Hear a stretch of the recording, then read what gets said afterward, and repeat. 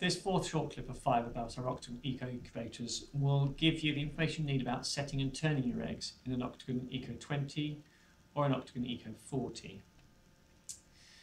To start with, you need some fertile eggs from a reputable breeder that are not older than a couple of weeks old. Otherwise, they may not be viable.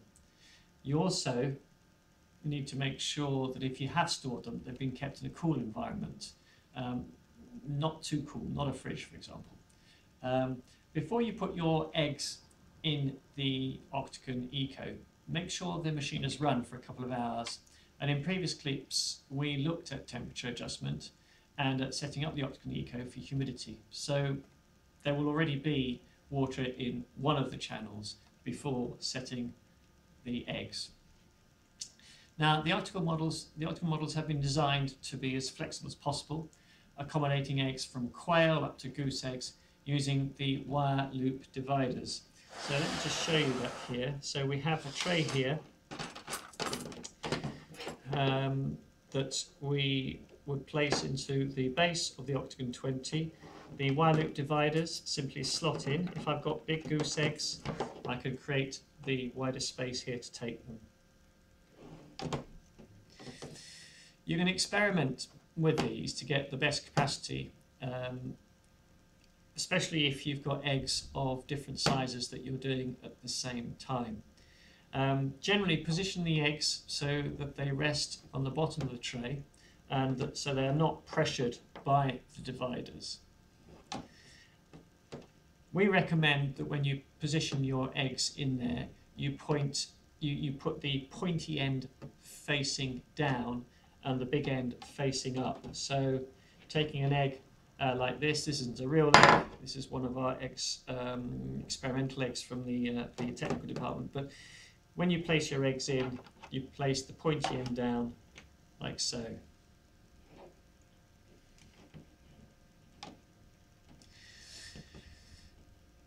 If for any reason eggs kind of are going to roll a little bit as the incubator turns from one, if the eggs can move from one separator up against the other, it's not going to do any harm, so don't worry too much about that.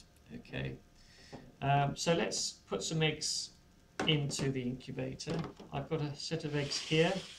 Now I'm going to put them pointy end down as recommended, and what I find is that at the end of the tray I've got a space. What I can do is I can take a bit of loo roll, cut it up, squash it down, and that will provide me with just enough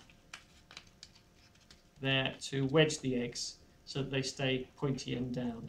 Okay, let's assume I've done that for all of them. Bring the incubator back, lid off. Okay, so make sure the incubator is sitting flat on its base. Okay, put the eggs in. We've got two little handles on the side. We can just lower the eggs in to the incubator, like so, and there we go. Lid back on, and the eggs are now set.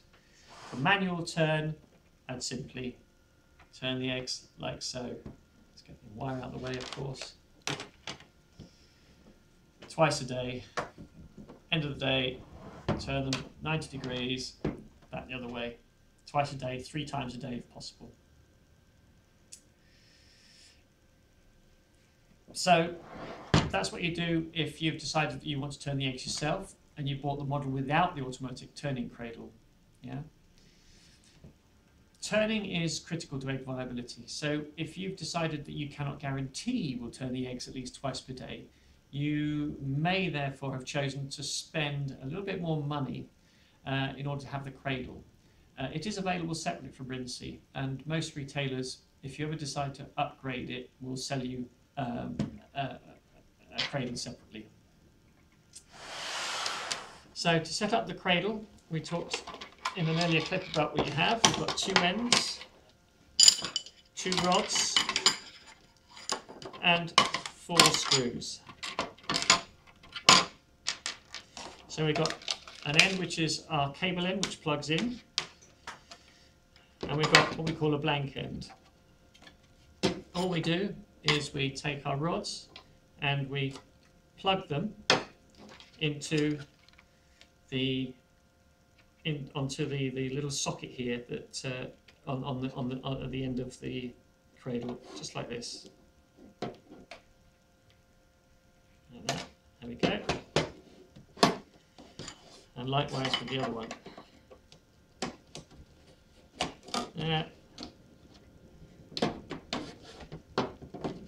There we go.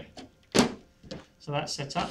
To secure them, we put screws in. There's little holes in the back, and we can put a screw into each of those, and that will tighten up the link with the rod. You need a Phillips screwdriver to do that.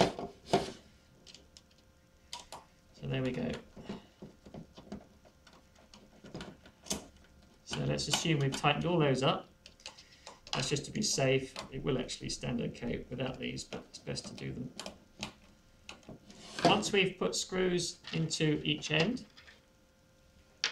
we can sit the incubator on the cradle. There is a lug at the motorized end where the cradle slips down onto, and you'll notice if you look at the end of the incubator, there's a slot into which the cradle fits. So all we do is we take our incubator and we drop it gently, very gently, onto the cradle, and there we have it. We can then plug the cradle in, and we now have the cradle operating.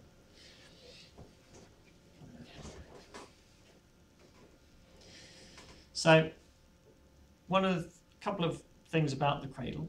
Never try to manually turn the incubator when it's on its cradle, because you'll damage the turning mechanism and you'll invalidate your guarantee.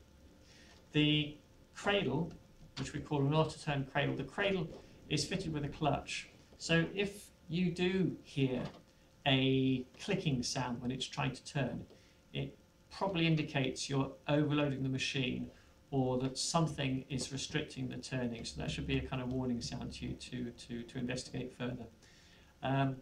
The cradle will turn the eggs hourly through 90 degrees. It'll turn it one way, and then an hour later it'll turn it back the other way. Okay. You can obviously alter the turning interval and turning angle if you do it manually, but if you definitely want automatic turning and want to vary the turning interval or turning angle for some very specific species like parrots, then you may want to check out the clips on the Mini Advanced Incubator. The standard interval and angle of turning that we have on the Octagon Eco range is suitable for 99% of our customers. In the final clip, I'll look at hatching.